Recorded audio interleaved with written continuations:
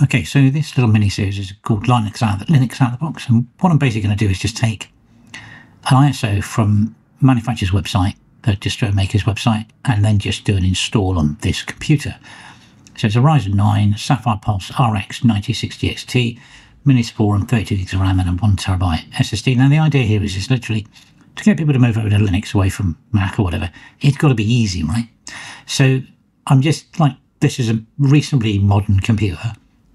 I'm just going to try and install what the these guys provide, and do some basic stuff like install OBS, Steam, all those kind of things. And I'm going to do this with a toy called Ventoy.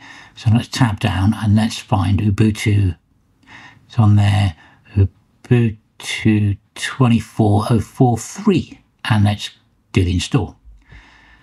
So there we are, try and install. Yeah, let's do that. Here we go. So yeah, so the idea of this is basically just out of the box, just install it and see what you get. Now the thing stopped spinning, so that's not great, is it? Let's give it a minute and see what's happening.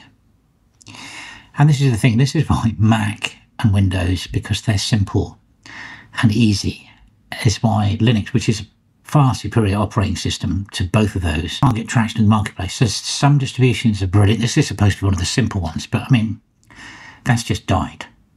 So all right, so I think we'll leave that, and then I'll immediately move on in the next video and